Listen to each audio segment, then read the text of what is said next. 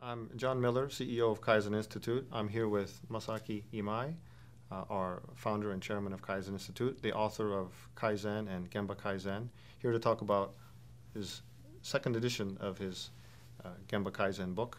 I'd like to welcome Mr. Imai. Thank you. This book was published first in 1997, and the second edition has more than 50% new content. So can you tell me what is new about this book? Well, first of all, this includes many new cases and many new, let's say, the ideas that I have came to notice, which in implementing Kaizen, such as the role of top management. Okay. And I understand you had an interview with Mr. Arthur Byrne, formerly of Wiremold, about this very topic. Can you tell us a little bit about that?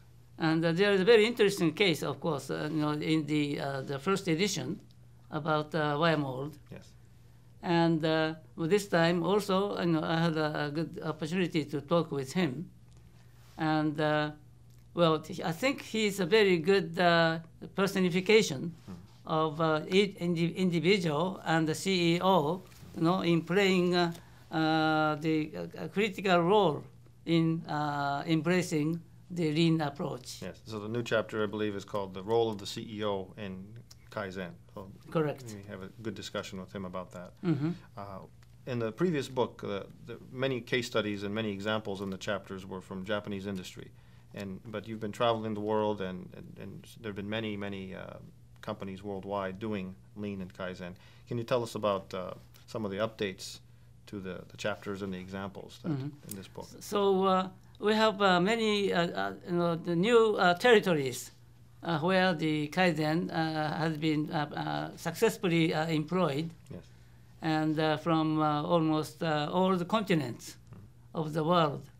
And also, we have now included many cases, not only from manufacturing, but from any non-manufacturing and service and governmental organizations, yes. which I think a new development. Yes, it's very interesting that since the book about Kaizen has come out in 1986, and this book now has been updated since its publication in 1997. Kaizen is in almost every industry. We see the examples in this book you've yes. collected from hospitals, from government, from airports, from retail. So it's truly become a worldwide phenomenon. What do you think is today the need? Why today is Kaizen, Gemba Kaizen, still important after almost 30 years? Well, because this is the age of global competition and global supply chain management, yes. And it is not simply enough to be the best in one country. And we really have to understand what the world's best organizations are doing and what the worldwide customers' requirements are.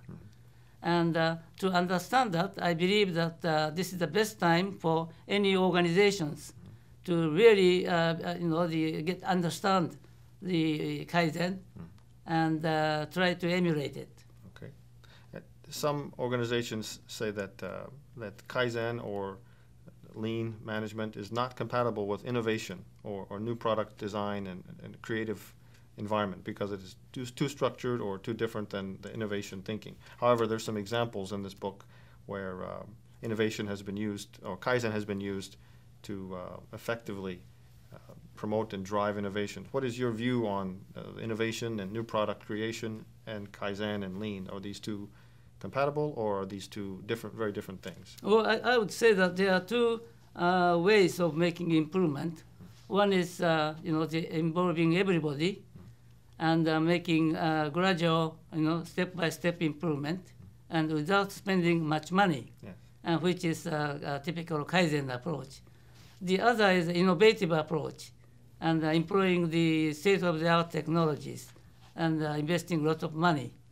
And I think we need both approaches. But the first step is to make better use of the existing resources. Yes. And typically, in most Western companies, the executives tend to believe that in order to make improvement, you have to follow this innovative approach. On the other hand, the Japanese industries have benefited most first, from applying Kaizen, Yes. and then, if necessary, they have tried to introduce innovative approach as well. So I would say that they are both mutually helping each other. Okay, good. You've traveled the world and seen many companies, helped many companies over the last almost 30 years. And how many, what percentage or what number of organizations worldwide do you think have begun to use Kaizen and Lean? Is it 5%? Is it 10%? Is it 50%? 90%? In your estimation? That is where my biggest frustration comes. Where, and in my estimate, out of all the companies and organizations in the whole world, and those organizations which have successfully embraced Kaizen and have benefited, most from such introduction, is, I would say, less than 1%. Less than 1%. Less than 1% of all the companies. Okay. So therefore, that's the reason why, I'm coming up with the second edition of Gemba Kaizen. Okay. And also another, the Kaizen book, hopefully, Yes. to come sometime next Hopefully year. very soon. Okay. Well, Very soon, yes. thank you very much. Is there anything else you'd like to share with the viewers and the readers? No, the only thing I would like to say is that today, one of the most important and urgent things, and the strategies that they should introduce is Kaizen, in order to survive, in today's global competition. Okay. Thank you very much. So Welcome. Kaizen and continuous improvement is a key strategy for survival today and in the future. Thank you very much, Mr. Imai. Welcome.